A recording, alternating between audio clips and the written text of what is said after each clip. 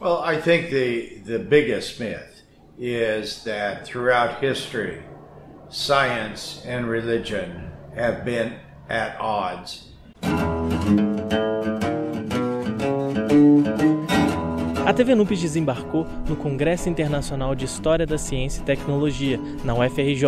Nós entrevistamos vários pesquisadores que estão entre os principais nomes na área de História da Ciência e Religião. E você confere agora uma das entrevistas que fizemos.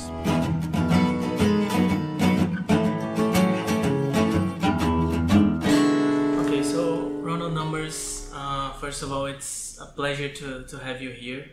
You organized the Galileu Goes to Jail, right? Yes.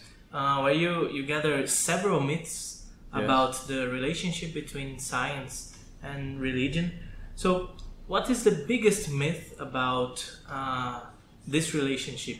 Well, I think the biggest myth is that throughout history, science and religion have been at odds, even in a state of warfare or conflict.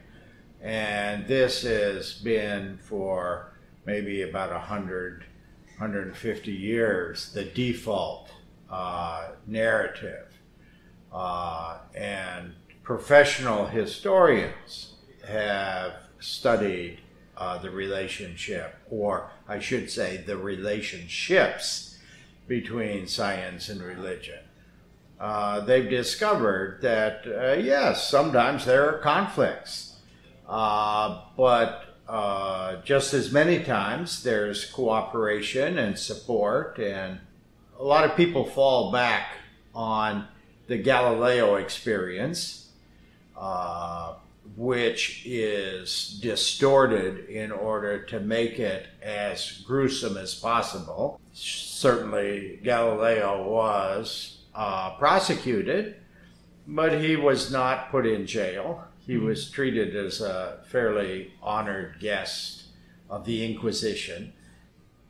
For a long time, in the 17th century and early 18th century, the idea was Protestants were accusing Catholics of inhibiting the progress of science.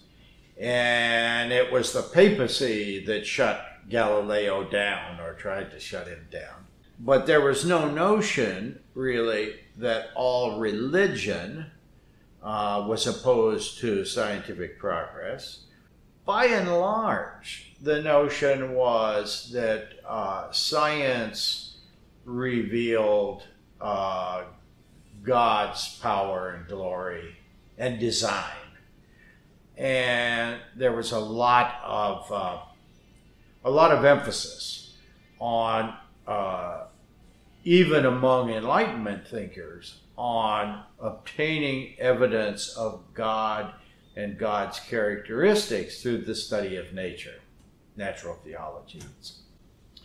And that was very popular, despite some criticisms in the 18th century. Its heyday was probably in the first half of the 19th century.